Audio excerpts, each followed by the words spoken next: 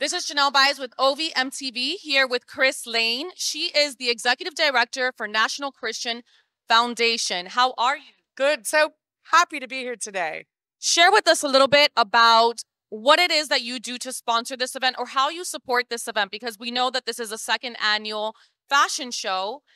So are you an avid supporter? I personally am an avid supporter and been walking with the Glory House since the day of inception. I personally am a mentor at the Glory House and have walked with many of the women at different stages as they work their way into society and freedom. So personally, I know a lot about it. And also professionally at the National Christian Foundation, this is one of the most important causes in our city because of the way they deliver with great honor and love to these women, the wraparound services that the Glory House provides for survivors of human trafficking, to me and to many of our donors is unparalleled. So many of the causes and the programs within the Glory House, housing, counseling, many women have children that they need care. So we've been a part of all of these different facets of the Glory House. And so our donors find this to be one of the, if you can say blue chip, it's one of the blue chips, the ones that you know that they're going to do what they say they're going to do. They hit their mark and they don't go away. They have incredible mission and vision for this city. And today we're here really hoping and praying that this is a big day for building the house for the survivors, because they need that house and they need the wraparound services in the house. Definitely. So it sounds like you entrust in these people because they're credible and they hold accountability. Can you walk us a little bit through the process? By the way, they did say that you're very resourceful.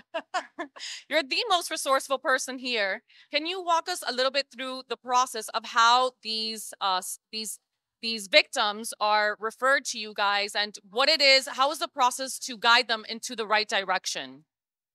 Well, Betty Lara, who is the director, we know from a lot of the things that she tells us, there are referrals from all over, other institutions throughout the state. Everybody knows the Glory House. So she works very closely with Homeland Security, with CVAC, and a number of other referral agencies. But what we know for certain is that the women will be handled with dignity. Many times when you're in that position, you just don't even know which way to go. You really need support and counseling. And this is one of the things that the Glory House does. So yes, there are many wonderful places that we need as a city that offer beds, but Glory House gets to know you. They walk with you for a long time. We've seen young girls come in that are uneducated and go to nursing school, get out and be nurses. We've seen women who were, fractured beyond what I would consider, so fractured. And then the other side, 5 years later, I'm looking at whole women, fully employed, running companies. It's just amazing to me. So I've had the blessing of seeing what happens when the referral comes into Glory House. They walk alongside and everyone looks different. If you and I were in this situation, you might look a little differently than I do. So they assess. And that is, to me, the most important ingredient in their success. They treat each girl differently and ask them, where are you going? What do you need? How can we walk alongside you? And the professionals that come alongside the Glory House as far as services are also unbelievable collaborators with them. So they've been a blessing to Miami. Some other cities have many of these. We have the Glory House. We have Christie House. We have Camilla's House. And we need more. And in particular, everybody's model's a little different. But Glory House is smaller numbers, serious wraparound, and spending a lot of time walking for 100% freedom. Yes, it's a very deep spiritual calling. And the fact that you guys can put this together every year and do this, and hopefully for many more years to come, what would you say is something vital information that you would want the audience to know about these organizations and about these philanthropic pursuits for this organization in particular? So at the Glory House, I think that they have a very unique approach to investment into each survivor. There's a lot of human capital here. So mentorship, you have to train to be a mentor and then you wrap around, but you walk for years. It's much more expensive to do it that way. So it's not just dollars, It's human capital. A lot of people pour into these women. So the model is very comprehensive. It's not get off the street, here's your bed, here's your meal, let's do some art together. It's, I know your name, I know your goals. I'm going to walk with you for not just this day, but for the next 5 years or 6 or 10. I can tell you one of the girls that I mentored almost a decade ago. You know, she calls me still. She moved away. She's married. She has children. She's successfully employed. We are still talking a decade later. It's it's not your normal model. So, you know, first your help comes from the Lord, and that's God is in the center of this model. And then those that surround you and invest a lot of time into what it means to be a part of the glory house.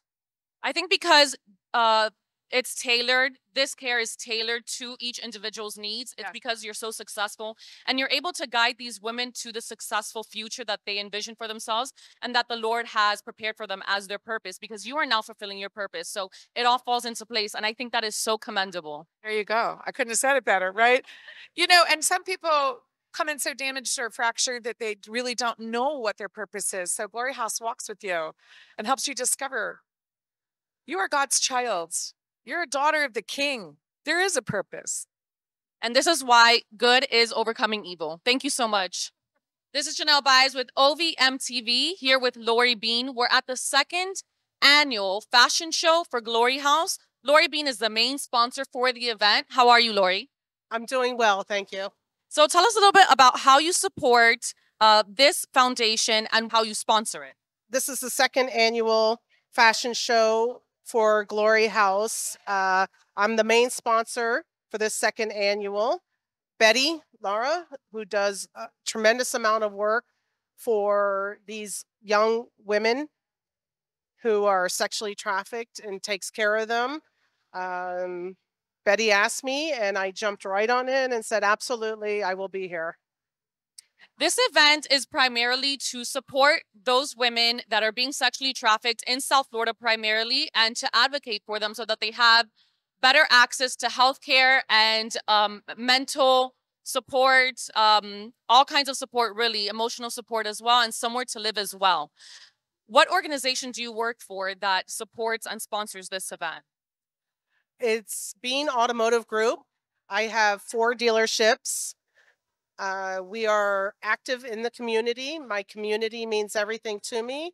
And being a woman owner of a car dealership is not often seen in this country. So myself as a woman, I need to get out there and advocate for all of us, no matter what the situation is. Definitely. And God all brings us here for this divine purpose to be able to assist with this. If you had a message to all kinds of women and people in the community that are watching this right now, what message would you want them to know in order to support these types of organizations more? Get out there and get involved. It exponentially keeps growing by just helping. One, as helping doesn't always mean monetary. Helping can mean just helping out physically and doing things. You help one out and it exponentially grows where you start helping out and you really realize in the community how much is so needed for not only us women, but for children and others out there. So I urge everybody to please pick something that you love that's near and dear to your heart and go for it. Go all the way. Definitely. Thank you so much, Lori. Thank you very much. Here's Janel with OVM TV with Betty Lara, Executive Director of Glory House of Miami. How are you, Betty? I am doing wonderful. Today is a wonderful day. I'm so happy to be here with all these people that want to support us. Yeah, so far I've already interviewed a couple of people that support this organization and sponsor it as well. Talk to us a little bit about these survivors, what it is that the organization does, how you guys connect the dots, and what is the turnaround for some of these survivors as well? Yeah, we reach, rescue, and restore survivors of human trafficking. Basically, someone can refer to us. They call us themselves. We go to the streets to minister to them. And then we begin giving them services, whatever services they need, anything that they need. And we have the capacity to have it, or we have a partner that can provide it, we give it to them. And then we start life. That's where their healing and restoration starts. And it's a long journey. We have had disappointments, but we have seen amazing results. And today we have a survivor that will give her testimony of what God has done. And, her coming to a couple of programs, because it was only just our program.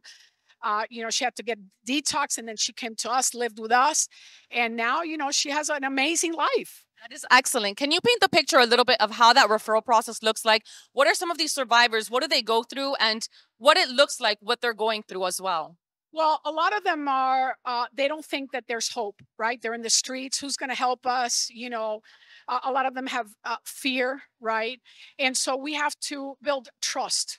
And so if they could be referred to someone that has already built trust, and then they refer to us so that we can continue the process. So it's a matter of trust, and trust takes a while because they've been abused 10 times a day. They have been beaten. They have been drugged. And so it's just us being there, loving them until they decide, okay, I want a new life. And that could be short time, or that could be a long period of time.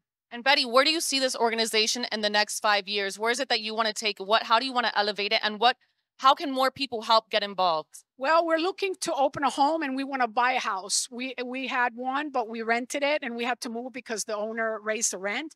We want to start with a home, where they can live safe, long term, where we can tell them about Jesus, provide everything that they need, teach them skills so that they can fend for themselves. And if God gives us more homes, that would be wonderful. We want to go to the streets, and we want to go to all the areas where trafficking is happening in Miami. We've partnered with, I don't even know how many homes all over the United States. People refer to us from outside, and we refer to other states. So wherever God wants to take us, we just do one step at a time. Of course, we have our yearly plan, but really our plans have been above and beyond anything that I could ask or imagine. That's wonderful. For the final question, in Miami, is there a high ratio of women that are being trafficked? Is it one of the biggest cities for human trafficking? Yeah, well, the trafficking is happening in all the states now because of, immigrants coming in. Okay, so now everybody, but Miami is the third largest state where human trafficking happens. So it affects Miami. It affects our culture. It affects our community. Yes. Definitely. Thank you, Betty. We're with Marlene Riesco. She's the board chair for Glory House of Miami. How are you, Marlene? Very well. How are you? I'm doing well. Talk to us a little bit about what it is that you do for the organization and how you sponsor it or how you contribute to it. Well, I am a mother of 3 daughters who have been living here in the beautiful city of Miami and have been raised in the land of milk and honey. And so there's also an ugly and dark side of things that are going on. And it's important for people to be aware of what is happening here. And so Glory House is a light in the darkness for all this that is going on with human trafficking. We help restore girls to their original identity for how God created them to be. And so that's my passion. My passion is for women. My passion is for girls. My passion is for them to live the way they're supposed to live in their true purpose. And that's why I'm involved with Glory House.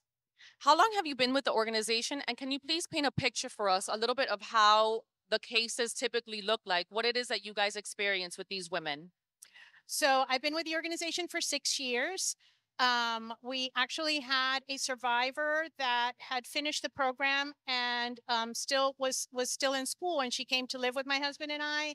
And that was just, it just changed my life. It just changed everything completely, because this was a girl who was 19 years old, the same age as my daughter, someone who had been tricked by a friend and told, oh, you can come stay with my cousin. And that cousin ended up locking her up and trafficking her and making her have 10 clients a night. And so one day when he fell asleep and left his keys, she was able to run away and contact her parents and contact the police. And so this can happen to anyone. It can it's just right here in our backyard. It can happen to anyone. And it doesn't have to be that way. We all need to know what's going on. We all need to know who is who, and who are the people who are grooming our daughters, our children, and trying to trick them into this life. It's interesting because I saw on the news earlier this week that there was, in a Brickell apartment, 8 women that were being trafficked, and they actually broke through the wall of that apartment and they were able to escape because of that. These women, when they're found, the police comes and gets them, and then they're referred to you guys, right? Well, we don't take them in until they've gone through some healing already. Our program is a 2 year, 1 year to 2 year program, and that's like a complete restoration. So first, there's a lot of drugs involved. There's a lot of other things that they have to heal from before they come to us, and so we're like that final step, that final liberation, the final chains come off, and then you are completely restored. But only through God, only through God's grace and mercy can this happen. And is there a protocol set in place for the protection of these victims once they're out of the program, or they don't need that kind of protection once they're out? So we have a safe house, and they don't have their they don't have any social media, they don't have a phone, they don't have any of that. And that's why they have to agree to come into our program, because they're disconnected until they can be reintroduced into the world, until they are safe to come back into the world. So yeah. Thank you so much. It's very commendable what you do. Thank you for sharing this time with us. This is Janel Baez with OVM Global, and we're with Iris Marrero, the president for Infusion Consulting. How are you, Iris? Good. How are you? I'm so glad to be here today. Thank you for joining us. So I was just talking to Betty now, and she was saying such great things about you, great words. Tell me a little bit about what it is that you do to support this organization and how it is that you sponsor, if you even sponsor. Yes, absolutely. So Infusion Consulting, what we do, our role with the organization and other nonprofits throughout our city is to really strengthen their infrastructure. We come in as an ex-consultants, and we pretty much become an extension of their cause, of their department, making sure that we're connecting them with influential individuals in the community that have a willingness to make a difference in the lives of others. And we want to connect them with these great causes so we can have not only advance the mission of the organization, but really have greater impact in our city. That's wonderful. What are some of the ways so far that you've contributed to this organization, and how have you altered it to elevate it to the heights where it wants to go? So we love Glory House. We think that they're doing an amazing work in our community in the prevention of human trafficking and the rescue of survivors. For us, it's very important that we are part of that mission. So what we do is we work with Betty and Jess and the rest of the team to make sure that their infrastructure is strengthened. So they're able to look ahead for expansion, so they could spread their mission wider than they're doing today. So we do everything from helping them through their events planning, making sure that we have a strategic plan behind the way that they secure resources to support the organization and the great work that they do. But in addition to that, we want to make sure that we're reaching those survivors on their behalf. So there are times that survivors may need help, assistance in putting together their forever home, their new apartment, their new place of residence. These folks, these ladies are on the street and they're being rescued, and they need to see that there's a vision for their future. So we come alongside Glory House to help them with makeovers of those apartments and providing whatever assistance they may need in a way of partnership or sponsorship to make sure that we're helping them get settled in their new future. What would you say is the ratio of these women that actually turn their lives around with the support of the organization and your contributions as well? What would you say is the statistic of these women that you actually see the turnaround? Well, we really can't take the credit of these women surviving and thriving, right? Because they are rescued, then they have to be taken by the hand in the rehabilitation process. And that's a long-term process. It takes Glory House and other organizations that work with victims of human trafficking a very long time to get that person to a place where they know who they are, that they understand that possibilities for a brighter future is possible for them, that those dreams are not someone else's dreams, but that this is something that is possible for them too. So the work that Glory House does, they're walking that journey step by step with that survivor, making sure that they're not only rescued, but that long-term support is key. Because these women have been seen differently in their lives. They have to become comfortable in really being a thriving member of our society, really understanding that their contributions matter. And so Glory House really does all of that. What we do is support Glory House and whatever need they may have in order for them to accomplish their mission. But really, I would be remiss to take any of that credit for ourselves, because what we do is support the cause. So we're not in the front line. We're behind the scenes, making sure that we are helping them, equipping them to get the work done. Thank you, Iris, for your contributions and for your philanthropic spirit. It's so important and essential nowadays, especially with everybody being so in their ego, so selfish. It takes a lot of character and a lot of strength to be able to do the things that you guys are doing now. Thank you so much for joining us. Thank you so much. Have a good day.